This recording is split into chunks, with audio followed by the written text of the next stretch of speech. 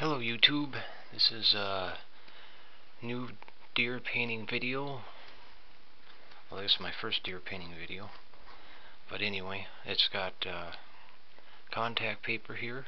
We have cut out a silhouette of the deer. And this is on 18 by 24 inch stretch canvas. I'll be using my acrylic craft paints, apple barrel. This is white, black, brown oxide, raw sienna, and bright yellow. I figure those will be some good colors to make for the deer.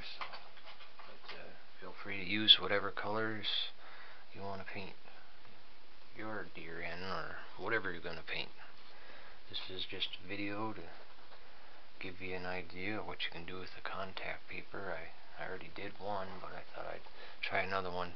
The only thing I did different here on this video than the other one was, instead of drawing out the outlines and then putting the contact paper over it, I'm going to just have this silhouette here and paint in the shapes and just paint the deer, and then once it dries real good, then I'll take the contact paper that I have cut the shape out for, and I'll put that over the deer, and then take this off, or take that off first, and then put the other paper on here that's cut out here, and then I can paint the background. And I'm thinking I might even have back up in here, I might have like a cabin or something. I think, well, we'll see what happens. I'm just going to worry about the deer right now. So first thing I want to do is just kind of give everything a nice tint here, and any kind of small brush will do. I have this little angled shader I just kind of like to paint with, so I don't have nothing sprayed here this time. It's just a dry canvas, and this is just to give I don't want to worry, I'm not going to worry about the antlers right now. I'm just going to get in a basic shape here for the a basic tone for the deer, I mean. So it's nothing too fancy.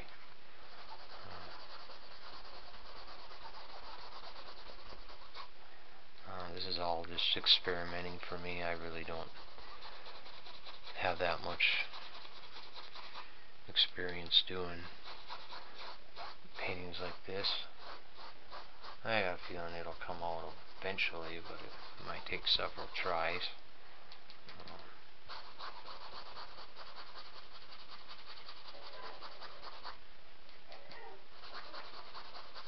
Anyway, this is just to tone the deer. I'm not looking for anything specific here. This is just kind of the underpainting. So we have a little something to work with here. And we put on darks and highlights and kind of help give it its shape a little easier, I think, when you tone your canvas or your subject. I'm just trying to make sure it isn't it's as smooth as I can get it, and just want a nice smooth even color as best I can get here. Try to follow the shape of the deer a little bit. Probably be good. So that comes over. This has got like a there. Just kind of follow the angles. Like things growing here. Ears here. The neck comes down with here. You know.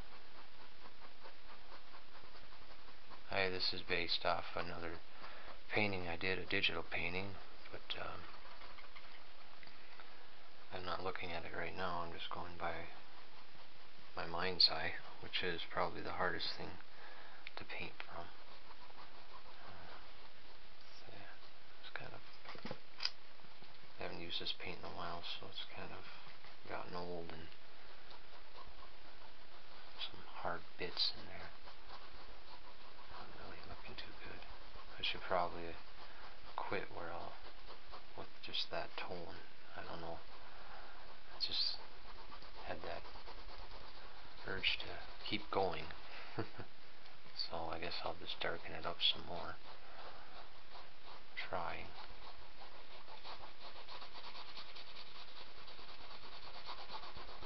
And you can see where I put this tape over here just to kind of patch up the bits that I cut. That's what you have to do if you use scissors. If you have an X-Acto knife, you won't have that trouble. You'll be able to zip along through the whole piece and get in all them little bits there and all them little hard-nosed turns and sharp turns. It's a little hard to do with scissors, so you have to kind of cut here and there, and makes it a little easier to work with. But then you just patch it up when you're done. Yeah. Now obviously this isn't looking too good right now. Probably pretty boring to watch, I imagine also. But hopefully it'll pay off. And you can always skip ahead. I won't be offended if you do. I understand this isn't like very exciting.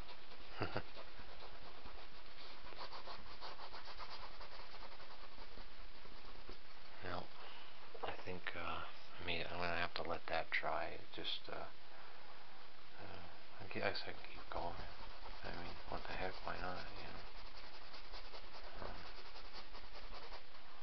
Just fill it up. What the heck? Maybe we'll get it. Something going here.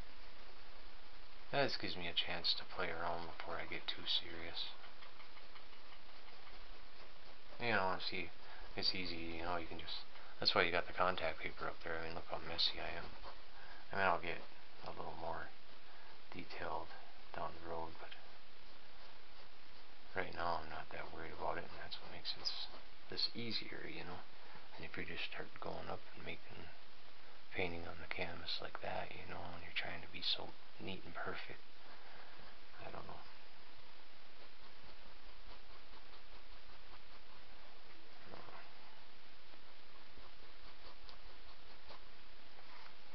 I'll run myself out of paint here. That's alright.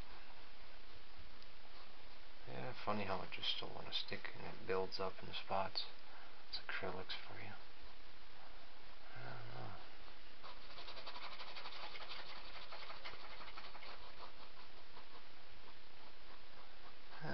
That's alright though. It'll give it some character. It'll make it my own. Even if it's not the way you're supposed to paint. I don't believe in that. I think everybody's got to find their own way, and that's the right way. There's no right or wrong, just your own way. And, you know, it's got a lot of different texture in there, and we'll worry about that later after this dries a little. And,